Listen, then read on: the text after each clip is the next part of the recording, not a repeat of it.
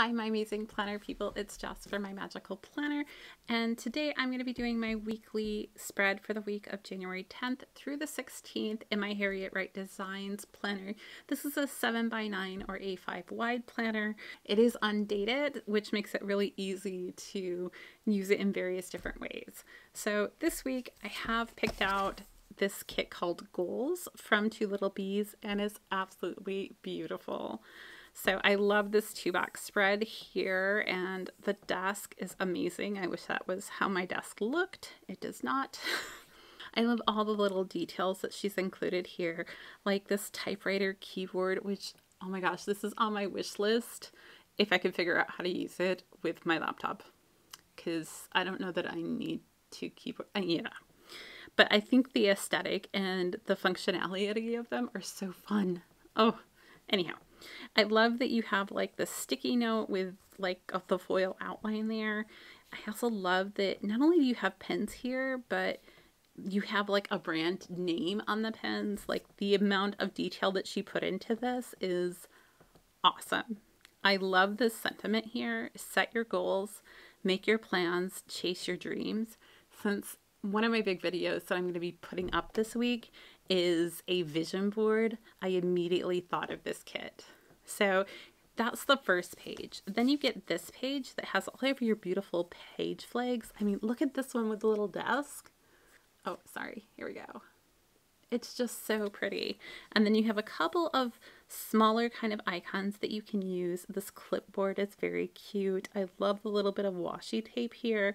These are very iconic, or what I think of for Two Lilbees, because they're kind of unique to them. And then you have 2 rows of half boxes, 2 rows of, I think, fourth boxes, and then a row of third boxes. So you have all of that. And then you have this page with more icons. I think the size is about the same here. You have a little bit of floral. You have these really cool boxes. Then you have your 3 bow checklist.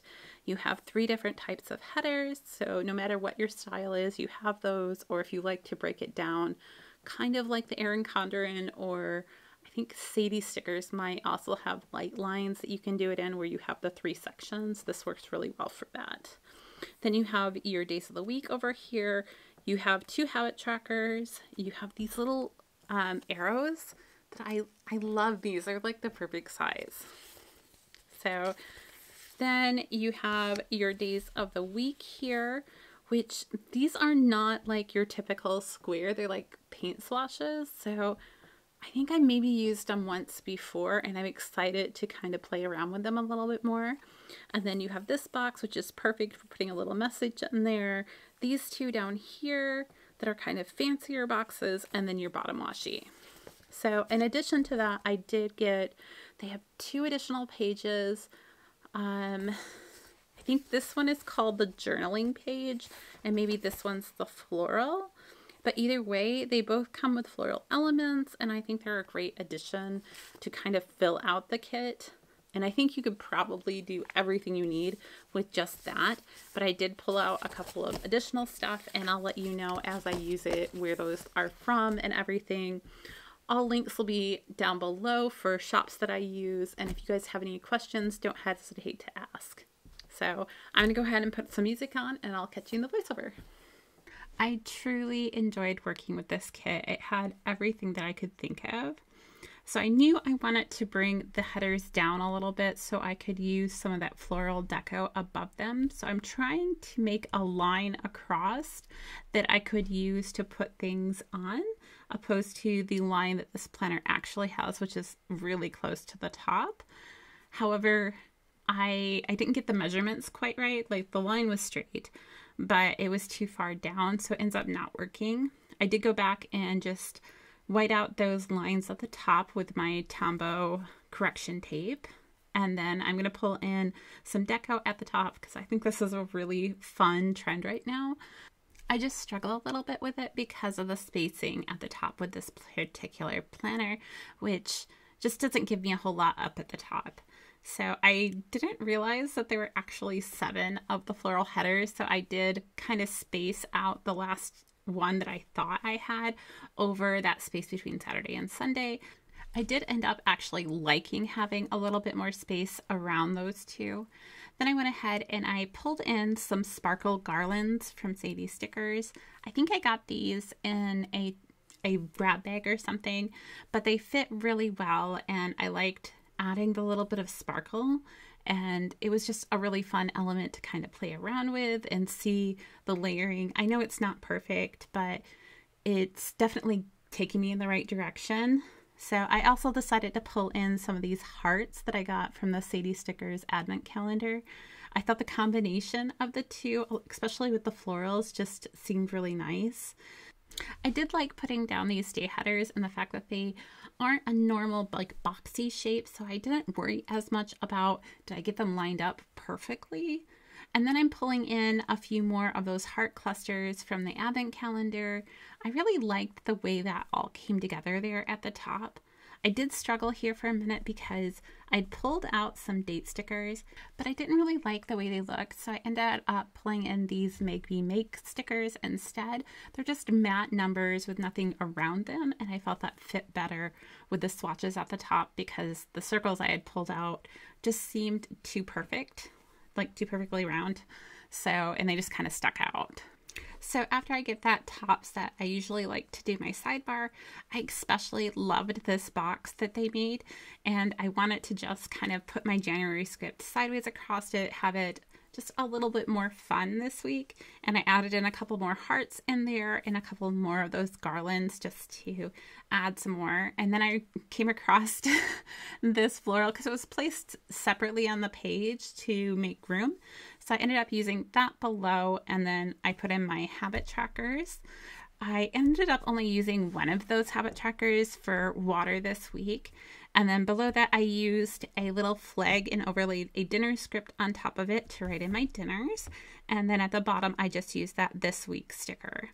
Now I'm going to use the more decorative of the two washies at the bottom here. And then I pulled in some of the trims from Sadie Stickers to go above and below it because it looked perfect when I did that, and I adored it. So, and it's super simple to do. Sorry, this part's off screen. Sometimes I forget where the camera is in relation to where I'm cutting or doing something because I like to have it close to me. But super simple to put together, and it gave it that nice finishing touch. Now I'm erasing that line that I had spent all that time putting in, but ended up not needing. I always like to try and put my full boxes down at this point because if I don't, I forget that I have them and just don't use them. So I went ahead and did that. I'm not sure I actually like all the placements that I did of these in this one because usually I'm a little bit more uniformed. I also wanted to try and use some of the headers because I haven't really been using them. So I decided to put headers below and above each one of these full boxes. And for the most part, I like them. I don't think I really like the one I used on Thursday. It just looks a little weird to me. I adored the pink ones with like the simple line. I think that's more me than the floral ones or anything else. But the floral ones also added a nice contrast. So it kind of brings your eye to that point. Then on Monday, I'm putting in just one of her nice bigger boxes, and I overlaid a nail polish bottle because I had a nail appointment that morning. Below that, I gave myself a little to-do list here because I had to go grocery shopping. I had to get the laundry, I had to pick up the kitchen, that kind of thing. Then I had physical therapy, which I marked with that little flag. And I also made a note to do a post on YouTube that day. So I do have to come back later and I'll add in one more thing for Monday.